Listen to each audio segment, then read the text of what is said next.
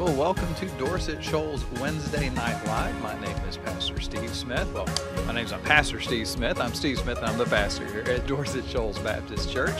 And want to just continue walking through a lesson set that we started last week. This is Mama Bear Apologetics, and this is a really interesting read that I received from a friend of mine who talked about the neat things that this book talked about as it goes into culture and all the things surrounding what goes on in our cultures today. And as the title implies, it's as a mama bear, how a mama bear is going to protect her children from the things that are going on in our world. And so we're going to pick up on this week as we start into the second week, talking about some of the things that this lesson, these books have taught us. And the big thing I want to kind of start off with here as we get into is why the importance of doing this. Well, as Christians, we are going to be a part of culture. Now, yes, we are to be separate. We are to, make sure that we are living lives differently, that we have a different viewpoint on a lot of different things, a different worldview, which is something we talked about last week. But we are still going to be exposed to culture. We're going to still be a part of the culture. Because if we just took ourselves out of the culture altogether, then the culture is doomed because no one's going to be able to tell them what is going on. No one's going to be able to tell them the truth of what is their need for their salvation. And so that's the whole point of this. This is not to tell our children to fear culture and stay away from it, but how to engage in it in a proper way, to see how culture is going to try to change their viewpoints and how they can respond to that. So I think it's very important for us to look at this and to see what it's talking about. So as we jump into today, one of the things that the book points out and talks about a lot is something called ideological captivity.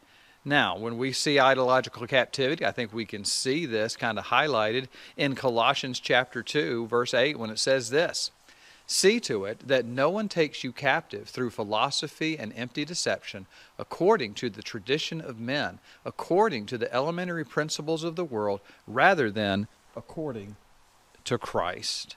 All right, so you see kind of in that scripture right there that this is something that's been going on for a long time. That people are going to try to use their own thoughts, they're going to use their own traditions, their own ideologies, in trying to trip people up, especially people of faith.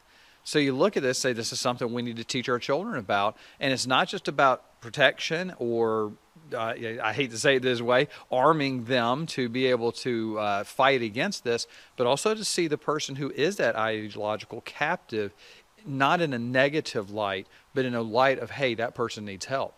Because what is ideological captivity? Well, ideological captivity is really kind of something where people who will defy logic to hold their position. We're very polarized in our world today, and people will sometimes defy absolute logic to hold to that opinion. A couple that I put down here, the abortion for any reason. Most people are I shouldn't say reasonable. Most people look at things and say, okay, yes, I might hold this position, but there's certain parts of my position that I would not agree with. But you're seeing now more and more people who, abortion for any reason, and I will accept abortion for any reason, no matter what. This is where you get the people who are ideological captives who say, well, if the mother doesn't want that baby, even if it's born alive, it should just be left on the table to die. That is horrible. And it's very easy for us to look and just say, that person's a monster. But they're an ideological captive. Because they're saying, well, I agree with abortion, or I'm pro-choice. I saw a video yesterday where a lady confronted a man who would not say that he was pro-abortion. I'm pro-choice. Well, you're pro-abortion. No. He couldn't bring himself to say that he was pro-abortion, which it just showed. It's like, wait a minute. If you can't say that word, something inside of you is telling there's a problem. And so when we look at somebody who holds to it and says, well, I agree with this, and so I have to take every tenet of it far down, even if it means, well, that baby's born alive, but she didn't want it, so it just needs to sit there and die. Don't feed it, don't do anything. And it's just like, that's barbaric. But they're an ideological captive. For this third or fourth wave feminism that we see going on, where it's kind of like, well, I don't need no man. A woman doesn't need a man. And I'm just like, okay, if you take that argument all the way down, well, eventually the human race will cease to exist. So it's like, wait a minute, you say that you're for equal rights, but you just want to destroy the society if you take it that far. Communism, is one of these things where people look at, and they're an ideological captive to it, where they say, we must lift up the poor. And it's like, okay, this has been tried in so many places, but yet it's never worked. In fact, it's led to the deaths of thousands, perhaps millions of people. Why do you think this is a good thing? Well, I agree with its core, so I must agree with everything about it. And that's ideological captivity. Where we look at those, you may say, well, Pastor Steve, you're right, get them. We always got to look at ourselves too, because I would look at Calvinism as one that I look at, that I see some people who become an ideological captive to it, where they like some of the tenets of it, but then they don't realize it's like, okay, well, when you take all this back and you go all the way down this road, if you're going to hold to every single position, then God is the author of sin. God is the author of people's destruction in hell. And it's like, wait a minute, he came to save people from hell, not send them to hell. And so we have to understand that sometimes, even in Christian circles, we can become ideological captives. And you say, well, that's them, Pastor Steve. Okay, denominationalism. I think that's something that people have become ideological captives to. And you say, well, that's all those others. I've had people tell me, make sure they know I was a good Southern Baptist when I pass away. Okay, I'm glad you were a good Southern Baptist. Were you a Christian? Because that's what we are first and foremost. And as a Southern Baptist, I agree. Southern Baptists hold to the book. They hold to the word. And, and I am a Southern Baptist, but I'm a Christian far before I'm a Southern Baptist. And so we've got to always make sure that this ideological captivity does not take us as well. Because what happens is ideas become a person's identity. And they become this, and that's exactly what they are. And that's all they are sometimes. And that's a sad thing to see, because these ideas become that person's identity. And so the thing we always got to be prepared for as Christians when we're meeting with people like this is understanding that just as we are trying to demolish the argument, we're not trying to demolish the person. In Ephesians 6:12, it says, for our fight is not against flesh and blood, but against principalities, against powers, against the rulers of the darkness of this world, and against spiritual forces of evil in the heavenly places. The book talked about that. These people are in bondage, and it is not usually because they chose to be. Now, you might say, well, wait a minute, they went to that march, they did that, and I agree with you. But I don't think that they sat there and said, I want to be bondage to this idea. And suddenly it happens. Because there's things in our lives that we've become bondage to. And we need to say, whoa, the only thing that can set me free from this is Jesus Christ. And so we've got to remember that these folks are not the enemy. Even right now, we're seeing a very good picture of what ideological captivity is when it comes to the Israeli-Hamas war that's going on, where we see so many people who are clamoring, for Israel's destruction. And we see this even in Harvard schools where they're doing a protest. And it's like, this is Israel's fault. They're committing genocide against the Hamas people or the Palestinian people. And it's like, the Hamas was the one that killed 40 babies. And so, it's interesting to see people getting pushback on this and suddenly, well, and it's like they cannot come to say that that's wrong, even though it's obviously wrong. I don't care what your political position is. When you start killing babies, you're wrong, okay? I don't care what you believe. And so the thing is, what we've got to understand is they are ideological captives. And so instead of, and it's very hard because sometimes you just want to shake somebody. But you remember, they're captive. They're captive to this idea. And so as Christians, what we need to do is help them to see the truth of the matter and the truth of what's going on versus just the ideology that they see, okay? So I got a couple of questions for you here.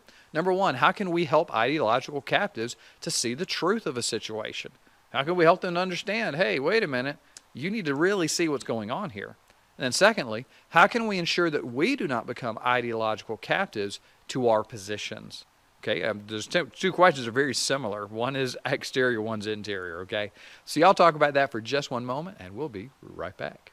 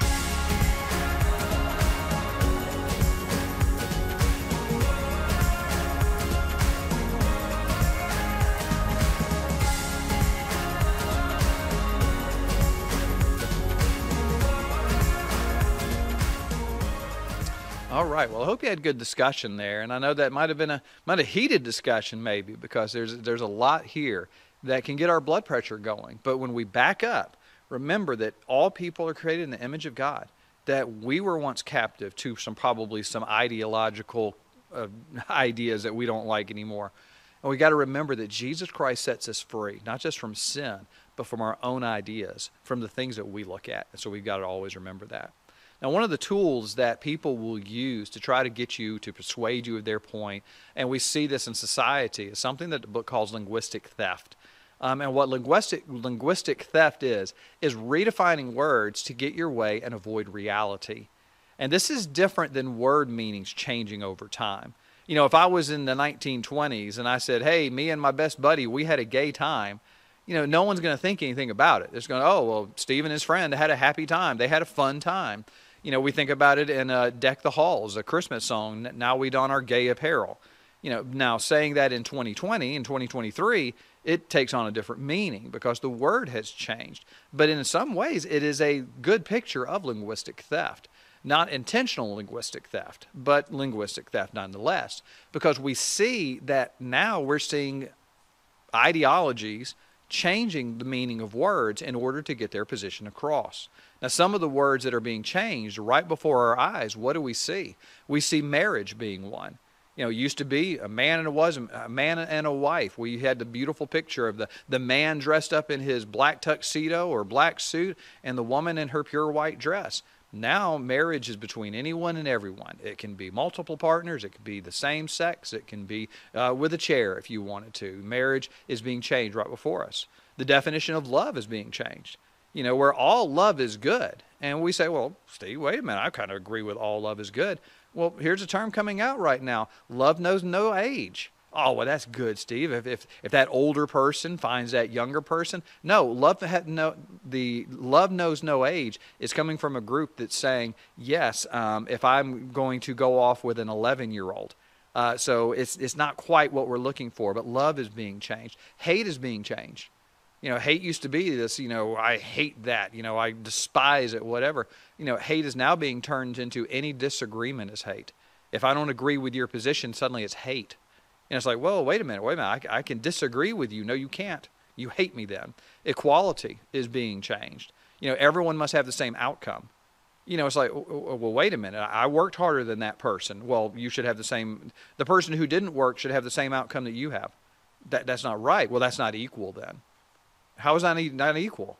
You know, you put in what you put out, you know, something like that. We see this one, which is blowing our minds, male and female. You know, these are just social constructs now. Don't worry about biology. Social constructs only now. Tolerance. Tolerance is a word that's being said that you must believe everything about my opinion. You know, my opinion or my position, which can be your opinion at the same time. You know, everything about my position, you must believe everything. This kind of goes back to that ideological captivity. You know, if you don't believe everything, then you're not really part of it. You know, you saw this with, you know, some of the BLM movements. That was talking about, you know, if you didn't speak up, if you didn't say something, that's violence. It was like, whoa, you know, wait a minute. You know, I don't have to, you know, say this. And it was unreal.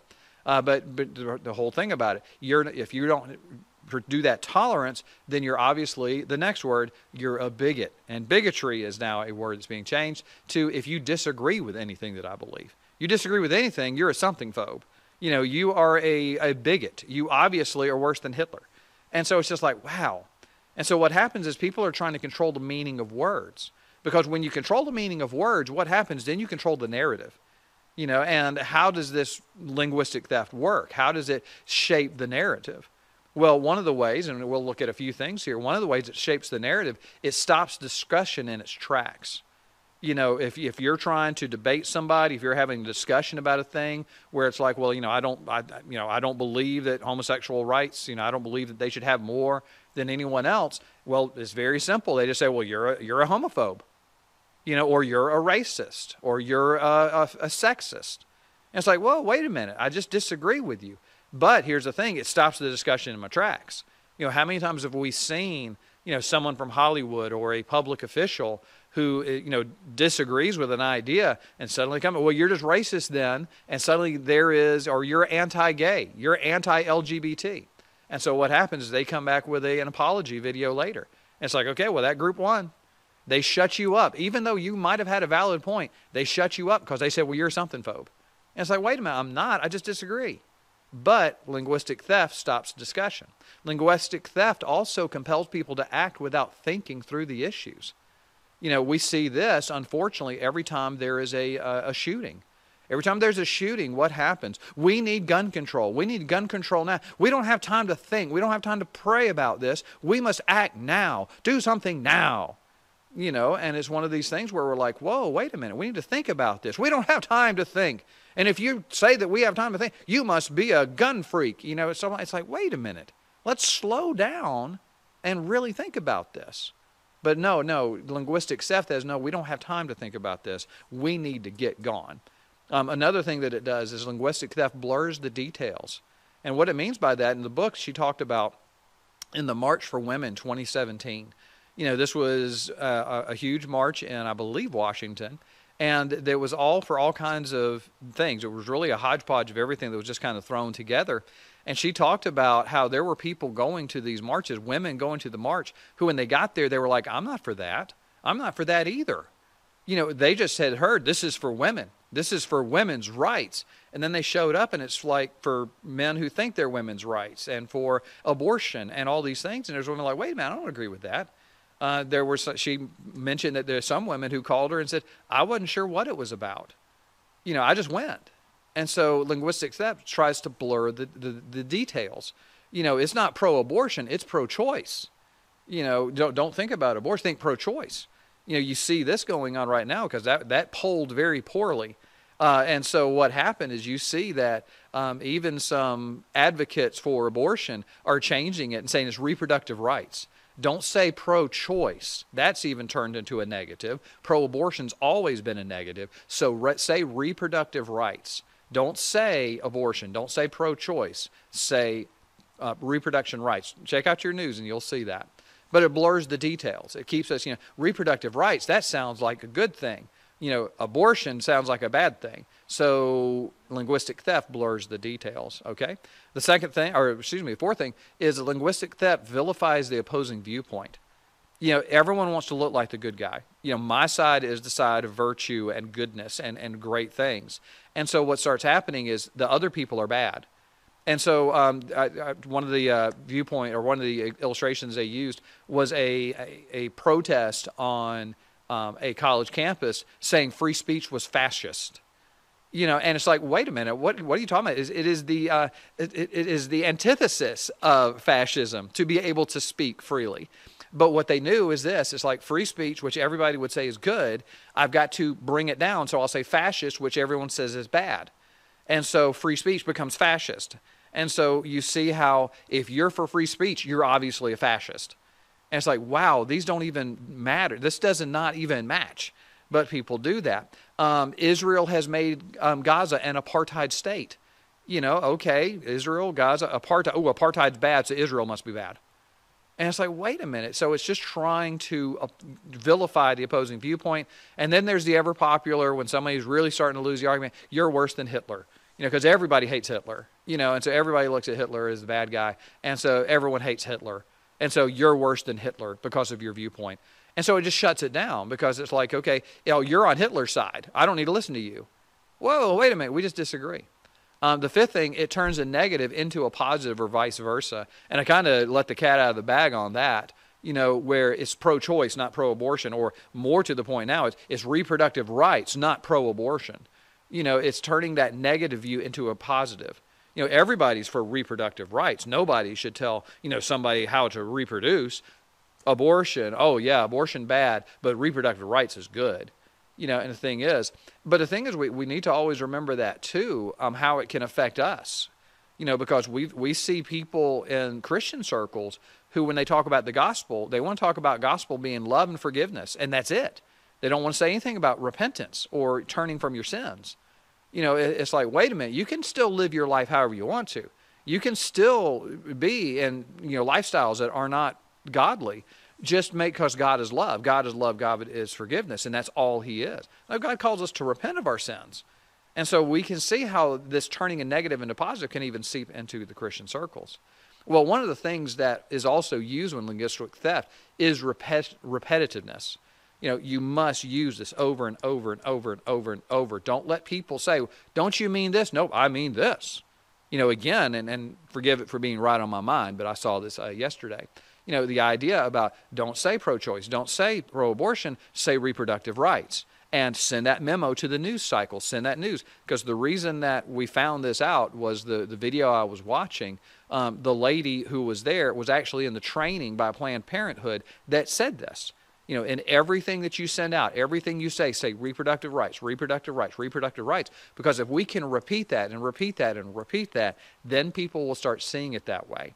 And that's the thing that's so sad about this, is we see this. Because repetition can be a good tool. We use it for study. Hey, keep doing those math problems, Ryan. But the thing is, it's also useful for pushing agendas. When people start to just say, hey, we're going to do this and keep doing it. So why are words so important, though? Words are important because it changes the thought process. It changes people's opinion about it. But one other thing, too, is that words are under attack because God is under attack. When we look at it, you're going to answer a question about this in just a minute. We need to understand, how do we understand about God? We understand God through words. We understand His will through words. We understand His purpose in our lives through the Word of God. And so we see that words are something that people look at and say they need to control the words in order to change the narrative. Okay? So I know that was a long section. We got a couple of questions for you here. Number one, John 1:1 says, in the beginning was the Word, and the Word was with God, and the Word was God. What does Christ as the Word tell us about the importance of words? When we look at that scripture and talks about the Word, man, we know words are important. If Christ is described as this, how does that show us the importance of words? The second one, explain what can happen to children who have been raised to respect authority when words are smuggled into incorrect categories. When you have teachers, when you have people in authority who are now saying, oh no, reproductive rights, not pro-choice. Reproductive rights, not this. Or other things about, oh well, love is, anyone, love knows no age. How can this be detrimental to children when they're hearing it from authority figures? Okay. And the last one, list one positive and one negative outcome of repetition from your own life. Okay. So y'all talk about that for just a minute, and we'll be right back with our next segment.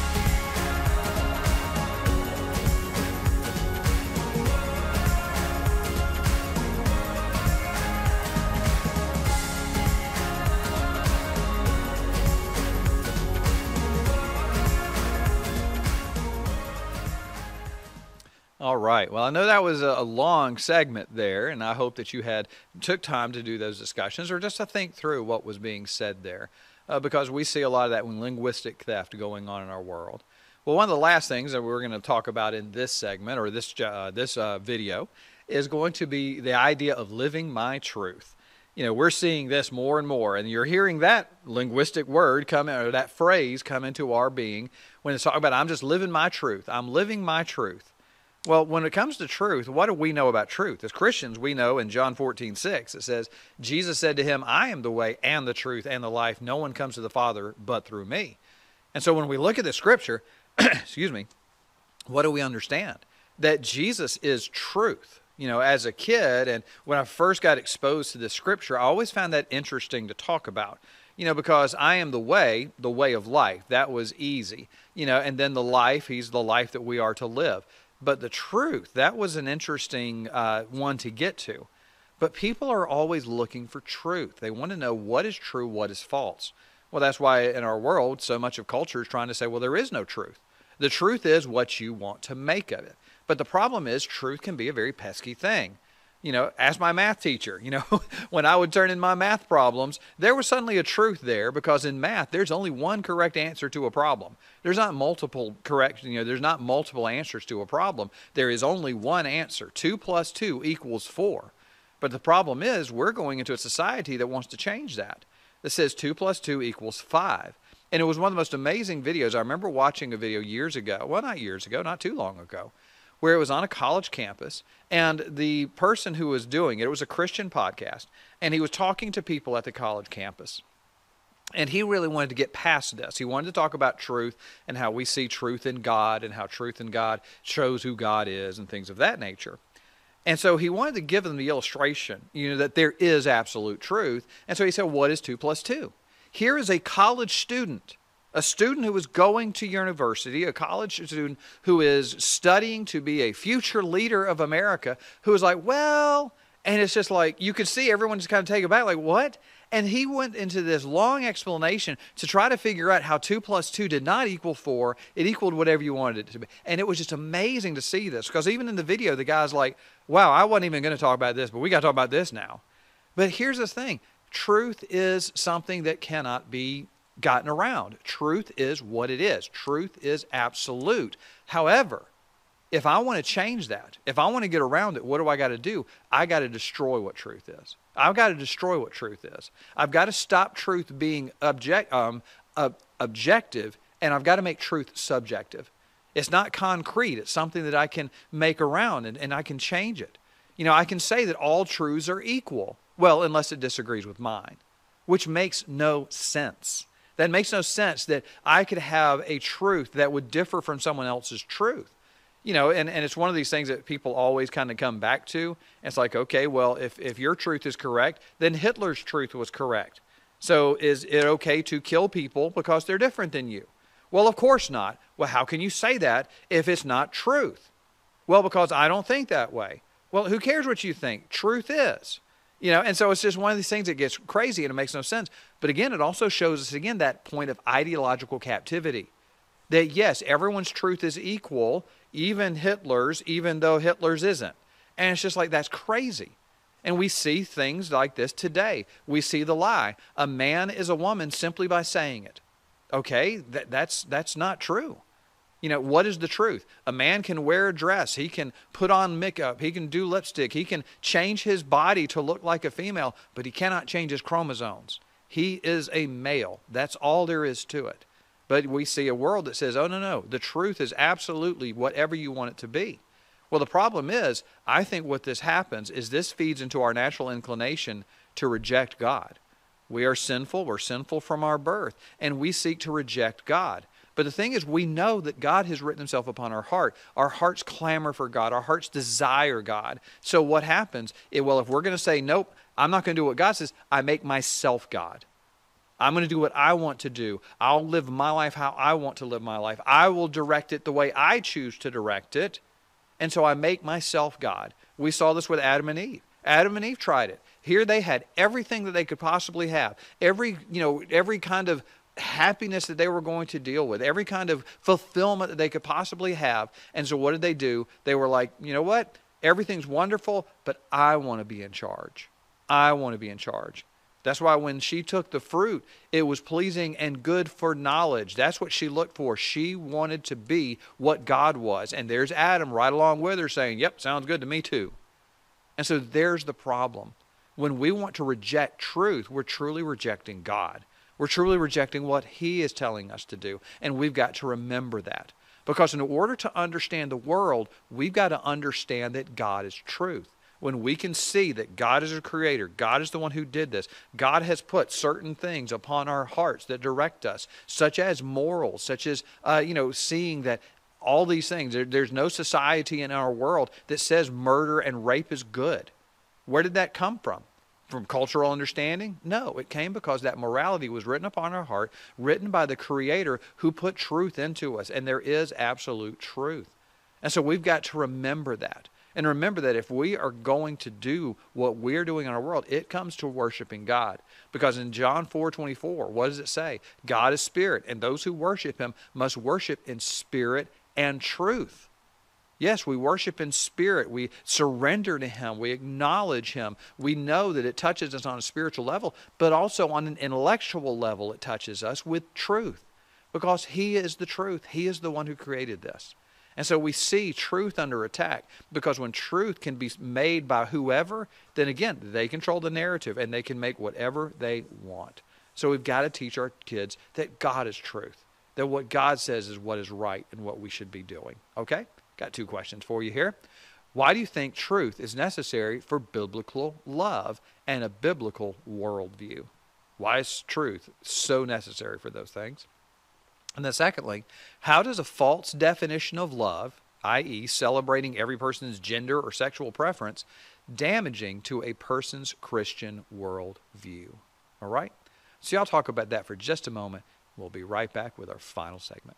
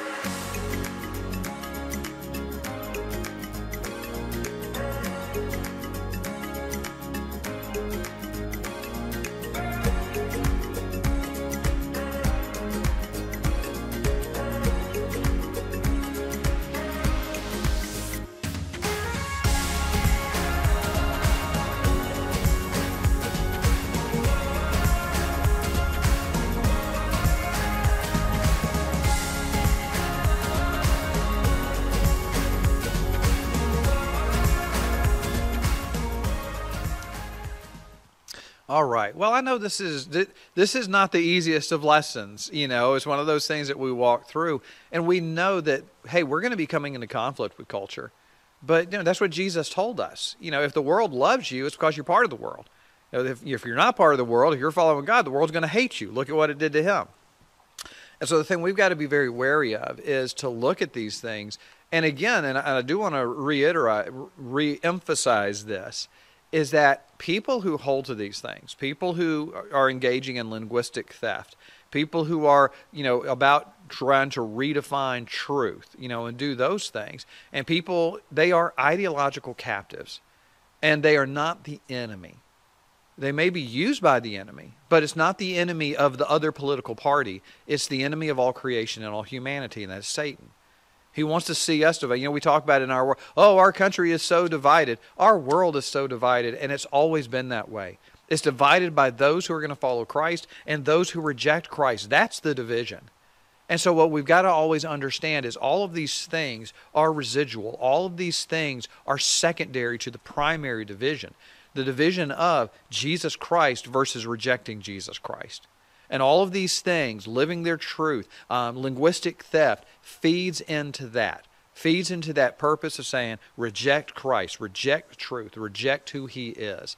And as Christians, we are not their enemy. We are the ones who should be there telling them, here's the truth. And how do we do that? We learn about these things.